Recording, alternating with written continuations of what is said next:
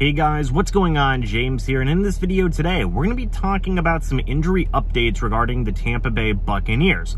Firstly, Antoine Winfield Jr., he's been participating in practice. Seems like he's going to be pretty much ready to go. Calijah Kancey still continues to practice, and there's a possibility he may play for the Tampa Bay Buccaneers in week number 1 versus the Minnesota Vikings. That is very, very good news. Anthony Nelson is definitely going to be more of a game time decision, as he has still been limited in practice throughout this week. And Keyshawn Vaughn returned to practice. Seems like he's going to be good to go.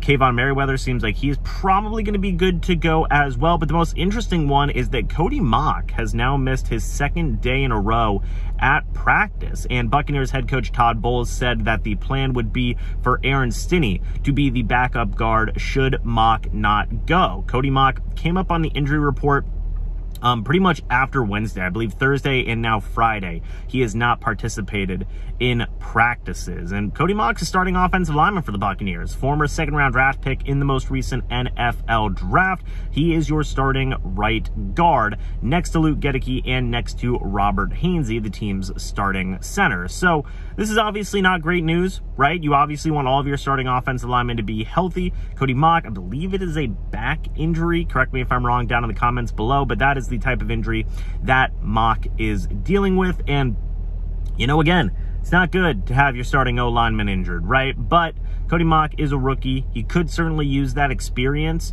in terms of just getting live game action reps. But the Buccaneers, if there was a position on the offensive line to have some type of injury, you know, the interior offensive line is where they have the most depth, right? You have Aaron Stinney, who is still there. You have Nick Leverett, who is still there. Both those guys have started at guard for the Buccaneers in the past. And certainly you could have made the argument that either one of those guys could have been the team's starting guard in some type of competition, you know, say at the start of the offseason. Obviously, those guys did have a little bit of a rough preseason, Stinney and Leverett did, but they've still got starting caliber experience, which I think there is certainly something to say for that. And I think they can at the very least get the job done, right? Be a serviceable guard, you know, do what they need to do and be a serviceable replacement, right? That's kind of the depth the Buccaneers have there at that interior offensive line. So again, while it's not great that Mauch may miss this game, and I say may because we honestly don't know. I think it's pretty much in doubt right now that he's going to be playing in week number 1.